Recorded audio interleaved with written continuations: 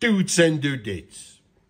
Okay, before we go further, this is probably the most dangerous video I have ever made. This is the type of video where a helicopter lands in the street in front here and guys with military credentials and big guns get out while a skinny dude with glasses and slippers sits on a chair while they hammer your head against the wall and he's giggling his ass off. Okay. So, if you have a model that's done and painted, please just switch off this video and go do something else. This is only applicable on a bare 3D print, okay, as it comes off the machine. And it is I've only tested it, listen carefully, on PEGI and on ASA. I've never done it on PLA, I've never done it on ABS, so I don't know what it's going to do. But surely, all of us that print will know that you will have a bag full of misprints and stuff that you can actually go play on.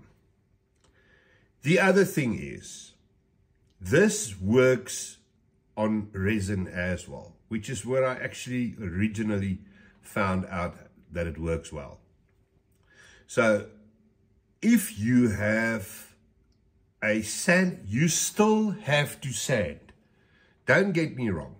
But if there's places that's hard to sand and you can't get to, and you know, you put a base coat on or whatever and you see that, oh hell, there's still marks there, this video is for you. Only problem is you can't just spray there. You got to do the whole thing. And it's a volatile and dangerous way of doing it. Your success ratio will be 75%. I've had funny stuff happen before that I don't know why I did it. It works different on the amount of time you wait between coats or whatever. Now, the one that worked for me in the past plenty times is the following one. Remember I said to you, we had this print. Now, I don't know if you can see there. You see the lines on it. We still didn't fix this. I don't know why it does that or how it happens. But if you have imperfections like that, that is very, very slight and not, why is it not, you know, not very pronounced. You can see there, okay? Then this whole thing I'm going to show you now will work for you, because this was the nose that I showed you the previous time. And as you can see, do not mind that there, because I'll tell you now what that is. That's in the video later, what that is. As you can see then, this is obviously a shiny coat, so it will absolutely magnify any imperfections. All right. But that was the nose. I did not sand it. I didn't touch it. The top there is the other flip side of the coin, which I will get to now. All right, but first, let's just get to the whole idea behind it. I've got this piece here. Now, you can see there that it's still, this was a misprint, okay? You can see on the roof there, this was the problem. So I did not sand this, I didn't touch this. I actually sprayed some crap on here just to show you that how well this whole method works and how much it can actually take away, because this side was what the print looked like. Okay, it's your normal print lines. This one was extremely crappy. There was something wrong with our filament. Okay, and that was just after I've done whatever I'm going to show you now. Okay, now there is rules.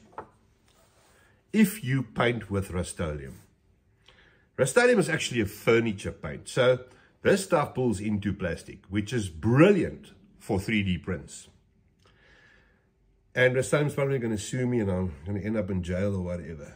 But let this be known. Not all their primers are the same. And not all their paints behave the same. all right? I've tried different color primers. The flat gray, this one, is the only one you use when you do this method. It's the only one. You don't use any other primer. All right. The clear coat, you use satin or you use matte. Let me tell you one thing. If you have a gloss clear coat from Rust-Oleum anywhere in your stash, take it now and throw it in the bin. It's a volatile paint that. I don't know why I've had a lot of crap with it. Paint lifting, I've never had it with a satin. I've never had it with a matte. Okay, right. So this is what works for me. Okay, if you have your print like this, what you do is you spray a coat of matte gray primer, flat gray, and you let it dry. Within an hour, you spray a second coat. Don't take longer than that. Within an hour, 45 minutes to an hour, spray a second coat. Another 45 minutes, spray a third coat. Put it down, put the thing down, leave it until tomorrow. Leave it for a couple of hours, let the base coats dry properly. And now here comes the trick. Then over that base coat, without spraying any other color, you squirt it with a layer of satin clear. Give it 20 minutes or a half an hour and give it another coat. All right? Stand back, check what it does, check if this stuff is thick enough to fill the gaps in a 3D print. Trust me on that. It's like a filler. Let it dry. Check again. If you have to do a third coat, do a third coat. Do not touch it at any point because it will make a finger mark until it's completely dry. Then, when it's dry, and not just touch dry, dry, leave it a day if you have to. Then you go back with your flat gray primer, okay? Because the paint will not adhere to a clear coat, but the primer will. And you just give it one more coat and let it dry. And this, boys, I cannot state this enough. This is very important. If you decide, take a piece of paper and write this down. If you decide to continue with Rust-Oleum as a cover coat, then take the gloss or whatever the hell it is you're going to put on there, spray it on one go, light layers, until you've covered it. Be careful because it's now very, very smooth. It will run, but cover it nicely and let it dry. And then from there on, you are stuffed. Because after this whole thing's done and you got your gloss coat on here, you cannot put any Rust-Oleum clear coat on it ever again. Because what will happen is it'll fish eye like it'll fish eye like that. I did that specifically to show you. This one actually came out not too bad, but it'll make little fish eyes everywhere like that. Okay, because the paint, the clear coat doesn't want to adhere. It's just too smooth there, I think. I don't know. However, if you've decaled then and done whatever you wanted to, what does work is Mr. Color's self-leveling thinner with their either gloss or that works. Goes over, it doesn't make marks, it's fine. You can also use any acrylic-based clear coat over it. But then you need to understand as well, if you weather or do anything to that paint after that, you gotta, if you had an acrylic coat over there, you gotta weather with acrylics. You can't weather with enamel washes or whatever, it will just take it off. All right, so be aware of that. If you do not want to continue for a top coat with Rust-Oleum, there is a trick. You cannot, I love Tamiya. You cannot go now and just spray Tamiya over your Rust-Oleum base coat. Primer. It just doesn't work. What will inevitably happen is this. I don't know if you'll be able to see there. You see those little spots there? Fine little minute spots that look like dust. It's not dust. It's the acrylic paint reacting with a solvent in the Rust-Oleum. All is not lost though.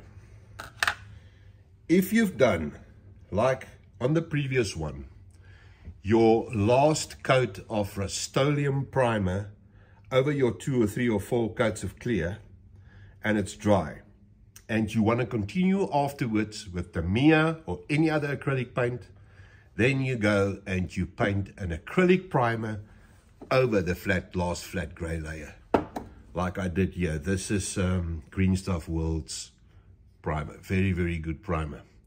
Okay, and then on top of that, you can go with your, this is still wet, I just sprayed it now just to show you. Then you can go over that with your Tamiya paint. It'll go on thin and nice, and there will be no, look, I've got some runs here because I was in a hurry and it was too thin. But you'll see, you won't have any of the dust particles in it. If you look under the runs there, you'll see it's nice and clear, because the Tamiya doesn't, you know, it needs an acrylic base coat. All right. So that's basically that, dudes. And this way you can smooth, and also you can see, even on this bad print, there where the door handles are and stuff, it does not pool. If you do it in thin coats, you do not actually give up detail. You see those little marks, these little things here? Now those are very, very fine. I mean, they are very, very fine. And you can still see the bolt head on it there. Why is it not focusing? You see there, you can still see the bolt head on it. Nothing really went overly crazy pooling like with any other mist or that stuff that you paint over the 3D prints. Those things, none of it, you know, leaves your detail unscathed. This does. You can see over the door handles there and everything. Everything's perfect. I just got rid of the marks. All right. So, dudes, that's basically my story. That is one way of getting rid of imperfections on a 3D print, is with a clear coat. It's the best filler from Rust-Oleum, obviously, not any other Rust-Oleum. It's a very, very good filler for imperfections, but you got to take your time with it. Look, it's all in the technique, and you will, please, dudes, take all your misprints and stuff and put it one side and just practice on that and see what works for you. But it is a way of, you know, getting rid of really bad surface stuff, or even, you know, if you don't want to get into a corner there's a door like there's a door. You can't get in here to sand, you know. You can't get in there to sand. So that basic roughness there, you can fill with the clear coat. Okay, and then from there on, everything will be hunky-dory. So just make sure that you practice first before you put this on the model. And if it doesn't work, don't let me know. I don't want to know it. I'm moving. The first comment I get that I just stuffed up my model, I am moving, and I'm closing the channel, and I'm running. Okay, dudes, that's basically it. So have fun. Have fun. Tell me what happens. Tell me what happens. Tell me what you think. Because I think I'm the only dude in the world that does this. And tell me that I'm not an idiot. Okay, cool. Dudes, see you later. Goed julle tot ziens.